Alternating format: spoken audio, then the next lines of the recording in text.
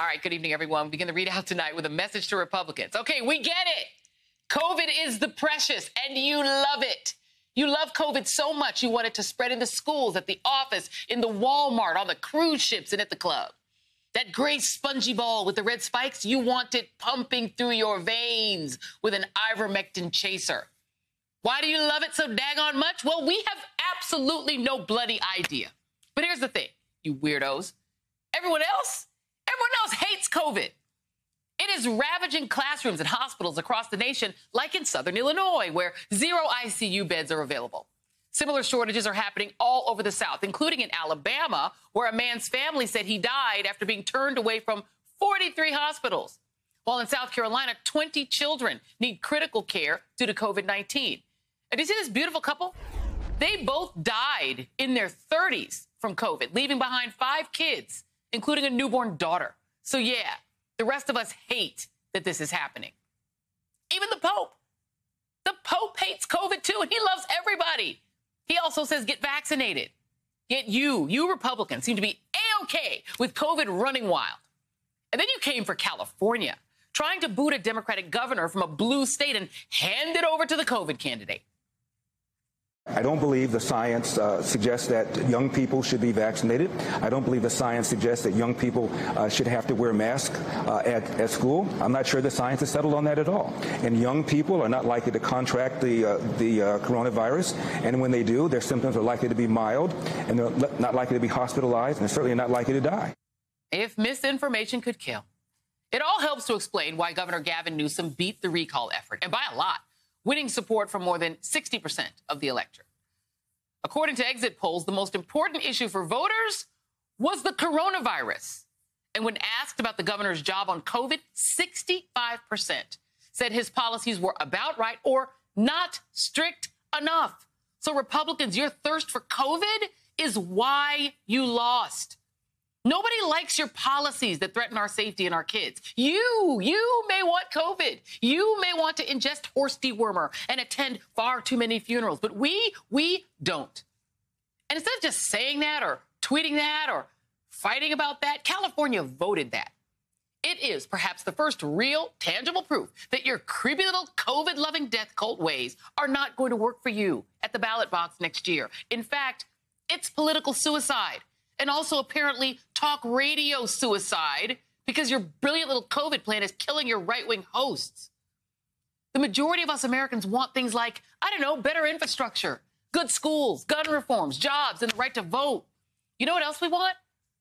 We want to live, not die from COVID. Joining me now, David Plouffe, former Obama campaign manager, and Jason Johnson, professor of politics and journalism at Morgan State University. And David, look, you're the political guru, not me. So I don't know everything about politics, David. But I do know that being the people on the side of COVID strikes me as bad politics.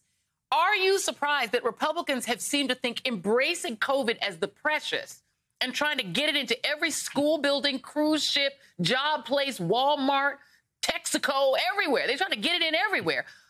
Are you surprised that that turns out to be not so great politics? Joy, sadly, nothing surprises me anymore.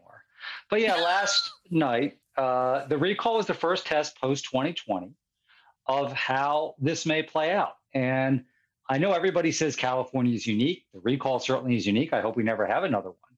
But if you look at what happened, so out here, they're called no party preference voters, NPPs, but they're independents. About 90% of them, so we're not talking Democrats, independents are vaccinated. And the exit polls suggest Newsom won them over 2-1. The Newsom campaign believes they won Republicans in the Bay Area by over 20% and did very well down south. So if you're looking at 22, I think Democrats should have a more expansive view of the votes that are available to them. And it's basically the vaccinated.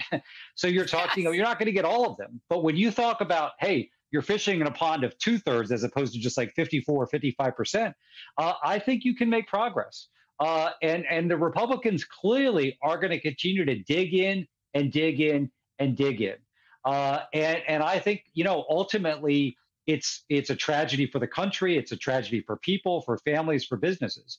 But this shows that we can never again have leadership in power who doesn't take something like a pandemic seriously. So, yeah, I think last night was really, really important. And we have to carry some of the lessons from the recall out to the rest of the country. And certainly in governors' races, where you've had Democratic governors doing the right thing, a bunch of Republican governors with some exceptions, but DeSantis being a good example doing the wrong things, you have to make them pay a price for that. Indeed. I mean, and not even taking the pandemic seriously, Jason, but it seemed to embrace the pandemic and seeming to want to push the pandemic and make it worse and say, we want COVID. They actually seem to want it in their lives and among their kids. I have to show you this heat map. This is an incredible pair of maps. Look at the screen, everyone. Okay, This is a map in which you can see the blue. It's counterintuitive, but the blue on the map onto my left, to screen left, is where people voted yes, recall Governor Newsom. On the right side, my screen right, the red down the middle is the COVID hotspots. So basically, Jason, where people wanted to recall Newsom is where there's the most COVID. So they're like, give us more, inject it in us. Is there a way that we can drink it in a Kool-Aid cup? Because we want it, and we want it bad, and we want this man to get out of our way. We want our COVID. It's insane. They want their COVID, they want their iodine, they want their ivermectin, they want it injected into their rears. Whatever it is that these people want, I don't entirely understand. And Joy, look, I am stressing my brain to go back throughout history. I don't know if it's the old Republican Party, the old Democratic Party, the Whig Party. I don't remember a party ever being successful saying, we're for smallpox. Exactly. We're for scurvy. I don't know that that's ever happened.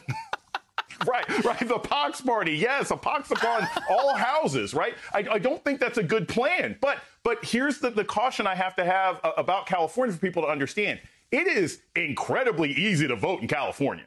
They sent mail ballots to everybody. Right. There were apps that you could use. There was information available. So, yes, in an equal measure, on a neutral playing field, the failure of Republicans to address COVID should be a huge boon for Democrats in 2022. But that's only in a state where voting is reasonably easy and accessible. So that's not going to be the case in Florida. It's not going to be the case in Texas, and it won't be the case in Georgia.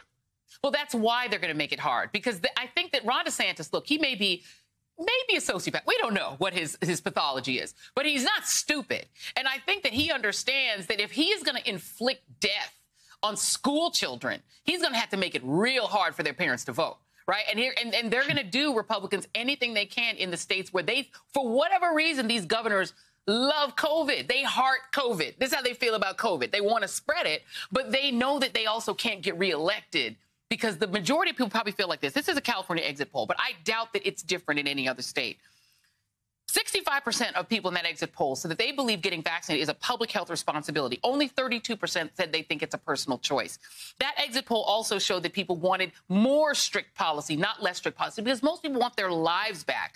You had this, what is the guy's name here, who said that he wanted, Dan Crenshaw, Republican, said, I'm honestly curious, he says, why Californians didn't want some balance in their government. Works well in deep blue states like Massachusetts and Maryland, both the Republican governors, Charlie Baker and Larry Hogan, are the governors of those states. But, David, they're not insane. They're not saying more COVID. It's COVID in your schools. They're not pushing COVID. So the divided government argument, in my mind, won't work for Republicans this time around. Do you agree? Well, by the way, Joy, any Republican who's been responsible in the pandemic is at great risk at losing a primary. That's where we are. That, too. So basically, yeah. So I think that there's a third of the people out here in California who voted for the recall. There's a third of the people who say it should be your personal choice. Yes, the Republicans are making it harder to vote, so that third has more power in general elections. But let's make no mistake, that third or 30%, that hardcore MAGA base, they're going to drive Republican politics and therefore a big part of our country's dynamic for a very, very long time. And they're not going anywhere. Right. But I think at the end of the day, Jason makes a good point about voting. But I think the other thing to watch here carefully, listen, when you're in a swing district or a swing state and you think the race is going to be like 51-49, you've got to scratch and claw for every advantage. And one thing to watch is, let's look at Florida. I think we're not even at 55, 58% fully vaccinated, but 90% of people over 65 are. So here's people who've been vaccinated, and this is true all over the country. You know, Florida very well, Joy. They're safe. They're happy to be vaccinated. They like their kids and their grandkids to be vaccinated. And I think you could make some inroads with seniors over this issue. Biden did better than Hillary did in 2020, but I think now we might have an opportunity. I don't want to overstate it. I'm not saying we're going to win seniors by 20 points, but if you just overperform there by 4 or 5 points, because these are people who are less, I think, sensitive to disinformation because they took the vaccine, even if they had questions, and they're healthy and they're safe. And so I would watch this very carefully. Can Democrats overperform with voters over 65 just by 2 to 3 points? And that could make an enormous difference in a midterm election.